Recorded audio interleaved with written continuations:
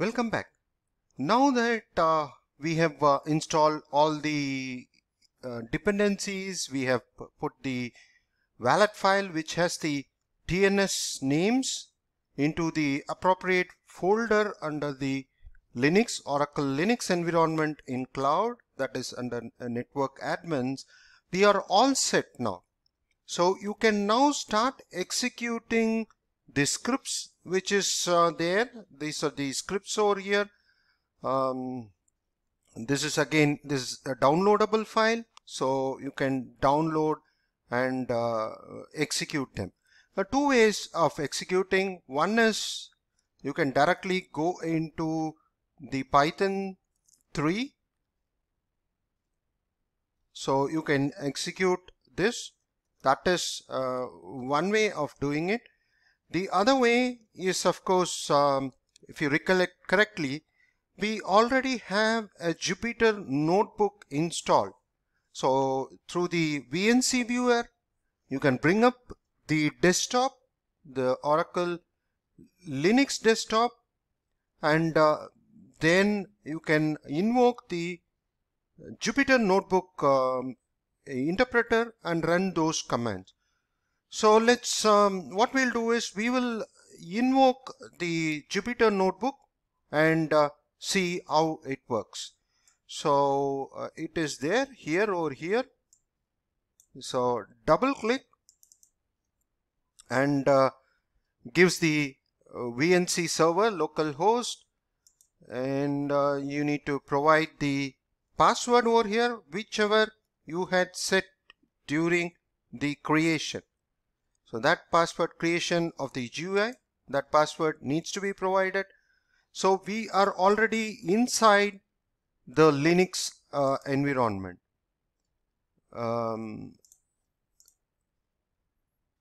So now you get into the terminal where you can invoke the Jupyter notebook. So if you look at the command for that, should be over here, Jupyter notebook.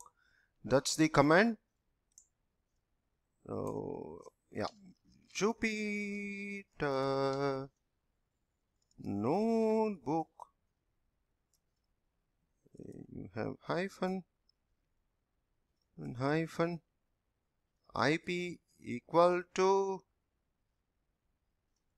0.0.0.0.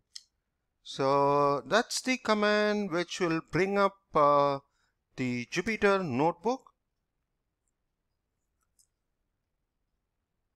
So there is some socket error.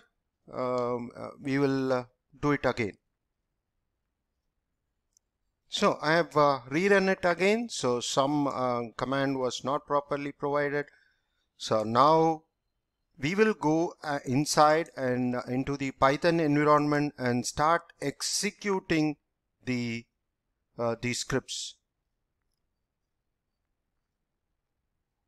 So the first one is, of course, we need to import the cx.oracle.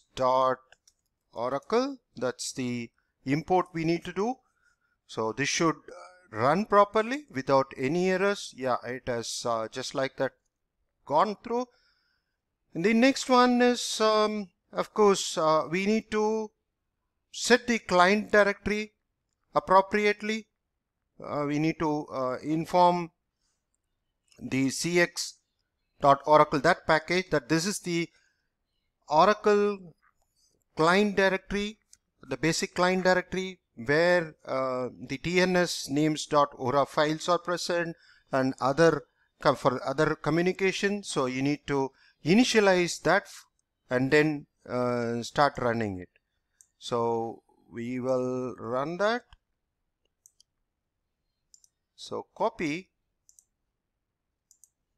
then go over here and paste it and run it. This is successful as well. The next one is the connection. This is where we have imported the cx.oracle library, and then we have pointed out where our TNS names, the necessary informations. So for Oracle client, that has been provided. The next one is the connection. So you need to provide the admin user ID, the autonomous database password, plus the service name, which is specified in the TNS name. So connection string, which is there in the TNS name, that needs to be provided. So admin, the cloud password, and the connection string. So I have provided this is for mine. You need to use it for whichever is your user ID password. You need to provide that. Let me run it. So connection is successful. And the next one is we need to have the cursor in place for fetching from the database. So this comes the programming part of it after all is set up. So copy it and get here and paste it. We are setting the cursor. So run, and that is fine. And finally, we need to execute the select statement in Python. And if you look at it, the sh, if you recollect earlier, the sh is the schema in the autonomous DB, and channels are the table. So we are just doing a select star. We are selecting row by row and then printing it. So this is just a small program script. So we got to run it and see whether we are able to successfully retrieve the data from the channels table in the sh schema of the Oracle Cloud Autonomous Database, and we are using Python, as you are aware. So let's run it, and we are successful. So we have got all these data is from the autonomous database sh schema in the channels table. So we have retrieved the data. So we have connected using Python into the database and retrieved the data. So similarly, you can always use it to not only retrieve it, update, delete the data, table data as well, the row data as well. So as I said, Python, particularly in Internet of Things and many other applications, Python is being extensively used.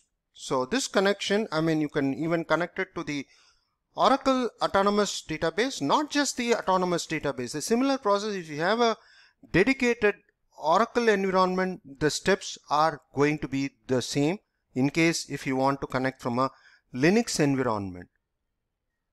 So I hope you are now in a position to understand the steps, the having the dependencies installed, and then communicating through Python and connecting into the Oracle database, whether it is ordinary database or cloud database, and manipulating or retrieving the database tables data as well.